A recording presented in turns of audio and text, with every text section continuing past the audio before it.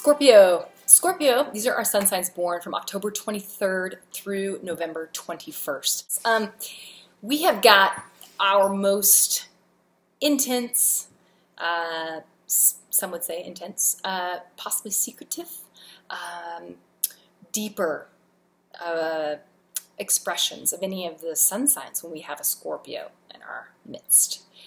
There is an undercurrent with Scorp. This is a scorpion. I like to think of this as the other traditional symbols applied to Scorpio would be phoenix, the eagle, the snake, because these all have to do with regeneration, death, and rebirth. The Scorpio, in my mind, has a very strong, dark feminine energy, meaning we were all at one point in time in a womb. That would have been a dark, wet place inside of a female, the feminine. And it's a place that was unconscious, that we don't remember. We were expelled from that place through a process that was probably painful, I would imagine, getting your head squeezed or squeezed? Yeah, squeezed. I was going to say squozed. Squeezed through the birth canal, right? That cannot be pleasant. And you're this little soft, little thing, and you're helpless. So that's the dark feminine. Now, our mothers that give us life also give us death. Because to be born means you're here mortally, and you will die. So your mother gave you the gift of life and the gift of death. That's the dark feminine. That's Scorpio energy. Scorpio has to do with life and death. All of our big, big, big life lessons come through the life and death processes that we experience as humans. Everything from when you leave home to go to kindergarten as a 5-year-old, that part of your life dies and this new part is reborn. Scorpio and Pluto. Pluto rules Scorpio, and traditionally Mars also rules Scorpio. So I always look at both in the birth chart, placements of both Mars and Pluto to help inform the sun. That's for another video. But these are both strong masculine energies. Mars is, the warrior, and its passion, and its fight, and its aggression. And Pluto is also similar. It's also a sort of aggression in that it's like the explosion. It's the death and rebirth of something through a process that destroys something to give birth to something else. It's almost, to me, Pluto's really actually, even though it's traditionally a male god, it to me is female. It's the dark feminine. It's Pluto, the god of the underworld. Hello, that's about as feminine as you get. So, anyway, so Scorpio types. I don't want to get in too deep on this. Scorpio types are intense. They have an intensity to them. In a personality, it comes out through this understanding that the partner can almost be an ethereal. Partnership can be this ethereal thing where the partner could just disappear and the partnership dies, and they have to be faced with the mourning process of the death of this relationship. So this can make them quite possessive or jealous or paranoid, or they'll really pay attention to the things their partner's doing because they're looking for these little signs, waiting for the other shoe to drop, kind of a deal, right? Now, Scorpio also is traditionally thought of as ruling sex. It's like, oh, Scorpios are so sexy. They're sexed up, sex, sex, sex. All of any sun sign. We're human beings. It's one of our primal urges. We have a limbic system, so we desire sexual contact and emotional sexual contact and bonding and this kind of thing with our partners. So, of course, Scorpio does as well. It's how it's approached. So Scorpio, sexuality is a place for Scorpio where many times Scorpio energy is expressed through sexuality, because sex is a place where we see a perfect metaphor for life. So I always say 8th house is like this. You've got when we're born, you are one with the mother, right, in the womb. And then you're born, and then you got the mom and you got you. The individual, you take your first breath when you separate from the mother and you become a duality. It's you and the mother, right? And then you have life, death, that rhythm, and then you die one day and are buried, cremated, whatever, okay? Your spirit ascends and goes elsewhere, in my mind. Now, with sex, you have, instead of having the one, you have the two come together to make the one. So you've got the duality coming together to make the singular, the unity, the one. And in this process, you have two people come together, they kiss, they share the breath of life with one another. Just like when you are born, you have to take that first breath alone. Sexuality is about coming back together to the oneness and sharing it with another person. That's Scorpio. That's 8th house. 8th house is all about sharing these intense bonds and contracts we have with other people. And this includes in business. That's why 8th house has to do with like loans and, money, child support, it's agreements and contracts that have been made that involve the exchange of resources. A high functioning Scorpio, you've got someone who is focused, driven, determined.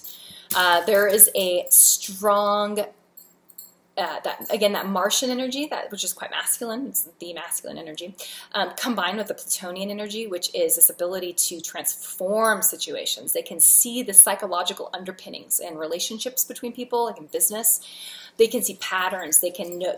And they have a very strong intuition where they just kind of know the way and the direction things are going to run. So they stick with that. But they're also they're good at keeping secrets, and they're good at keeping confidences with other humans. And they'll use that many times. I mean, they understand psychology, so they're good. They're good. We'll talk about this in a second. They can be manipulative. That's what I'm trying to say. But they really what they desire is intimacy with their partner. They desire closeness. They desire that bond that is unbreakable, like a to the death bond. That's what they really want. So they can be kind of intense, and they can focus all of their energy on one person. That's quite Scorp. A lot of times Scorpios, they'll be in situations with unrequited love, because when they fall in love, they really fall in love, and they're sort of stuck there. Until someone else, I suppose, comes along, but they'll still harbor that, okay? So, and also they're very sensually expressive. They are good lovers. I mean, they are comfortable going places that are quite kinky that other people maybe aren't comfortable going into. Again, look at their moon and look at their Venus. That's going to tell you emotionally how they feel about that. But because a Scorpio is interested, as most of the water signs are, they're interested in pleasing the partner, they'll roll, as they say. Low functioning Scorpio. Traditionally, Scorpios are known as being jealous. It's always, oh, Scorps are jealous, they're possessive, they're, yada, yada, yada. Yes, they are. But let's talk about why they are. Like we said earlier, Scorpio is dealing with this deep understanding, this deep sort of unconscious knowing that once something's been born, including a relationship, it will one day die. Knowing this on a really deep level, they carry that with them. So in relationships, many times, that is what drives or can fuel perhaps jealousy or worry. It's more of a worry, I feel like, and then it turns into jealousy, and then it turns into like anger, because it starts as a knowing, moves to a worry. So it starts in here, feeling, moves up into the brain, they're knowing something, and then it comes back down to here, knowing it and worrying. They'll worry, ruminate about it, and then it comes back down to here, and then they're mad, they're angry. And that's when you see jealousy, okay? Because Scorps are pattern watchers. They're noticing. They notice, and they don't even know they're noticing because they're ninjas, like they're ninja noticers, and then it will come out later in an eruption of jealousy, or them going through stalking your Facebook or something, stuff like that. It's also Scorpio moon, also someone who's got the moon in 8th house. These things can happen. So or someone who's got Pluto conjunct the sun or the moon, they'll also have these similar characteristics. So they're intense emotionally. They can be temperamental. They can be.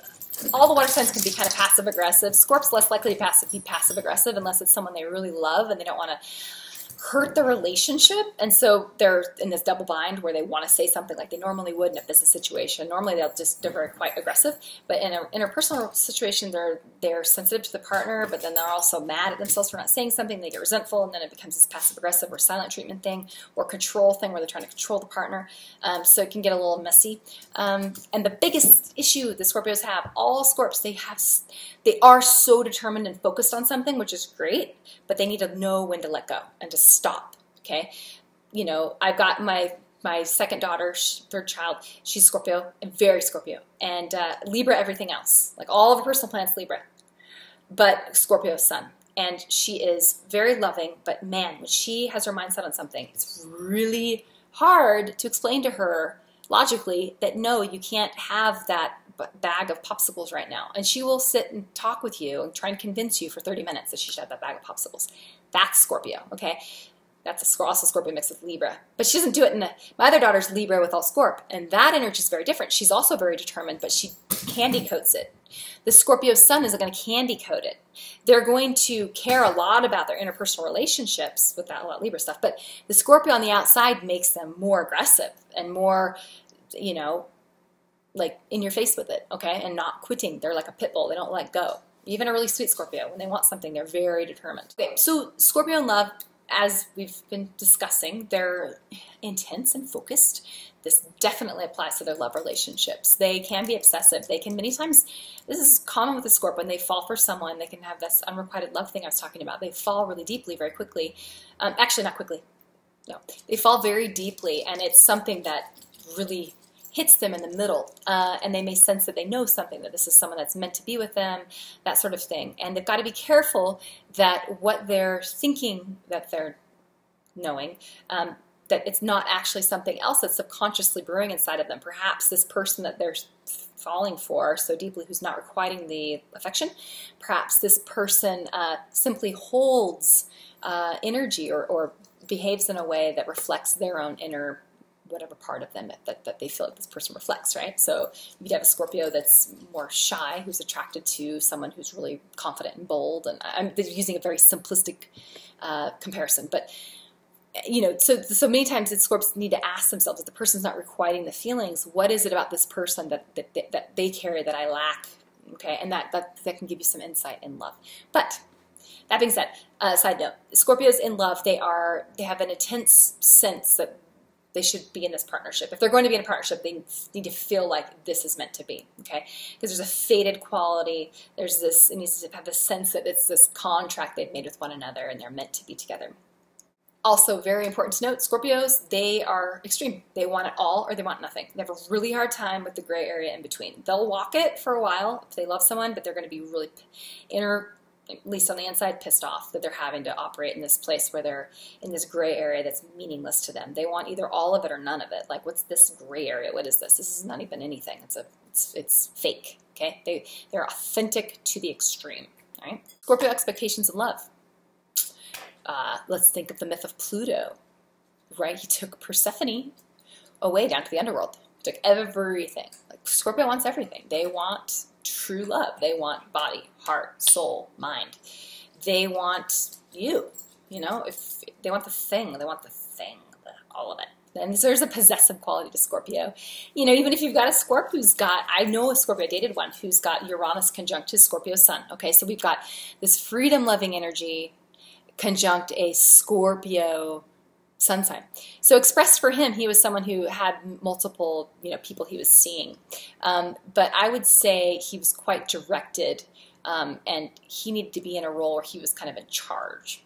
That's would be sort of the Scorpio. He had to have that self-possession. And if he knew that you were seeing other people, he wouldn't really, he'd see you, but he wouldn't open himself up at all. It was all inward inside of him. So they will give you everything, and they expect everything in return. They won't give you anything until they think that they're going to get everything, kind of a deal too, you know. So they expect it all. They're an extreme sign. So Scorpio's biggest fear, when you have a sun sign, a zodiac sign, a personality, that is one of extremes. It's all or nothing. It's intense, and there's a focus there. They can focus that intensity and shine it like a laser on one person. Their fear is that they understand that they're deep. They understand that they're intense and that they're a lot. And their fear is that it's not going to be reciprocated, and that it's maybe not even possible for it to be reciprocated. That they will walk the earth unrequited in their love, and that they'll be solo travelers.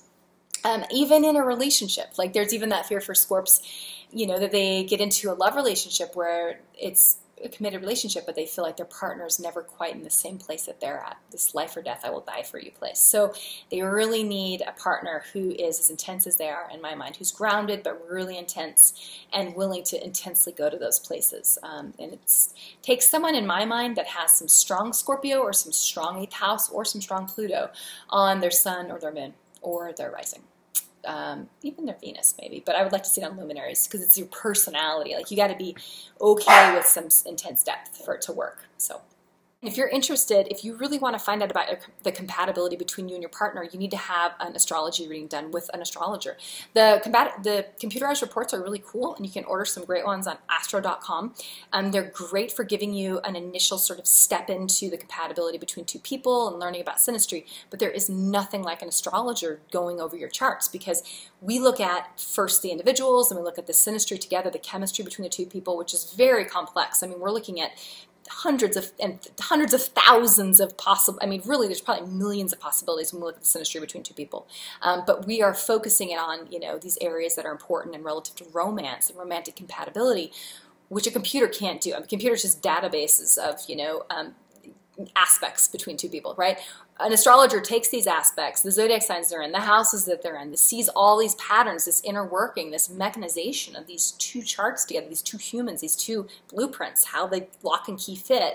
And the astrologer is able to make some deductions that are much more enlightening than what you would see from a computerized report. So computerized reports are great. They're a good place to start, but most of them cost like 40, 50 bucks. You can get a reading with an astrologer. It takes 90 minutes where you can record it and listen to it over and over again. $189 is what I charge for my relationship readings. If you're interested in that, give me an inbox. You can go to my website. You can actually book an appointment right on my website yourself, get it all taken care of without even having to message me first. I've got my schedule up there. So very easy and a lot of fun. You do it via Skype or telephone or in person if you're here in Utah. Thank you so much for watching. I hope this was helpful for you, and share with your friends. Subscribe to the channel if you like it. I've tried to get stuff up regularly because it's my passion to share astrology with as many people as possible. So thank you so much, and see you soon.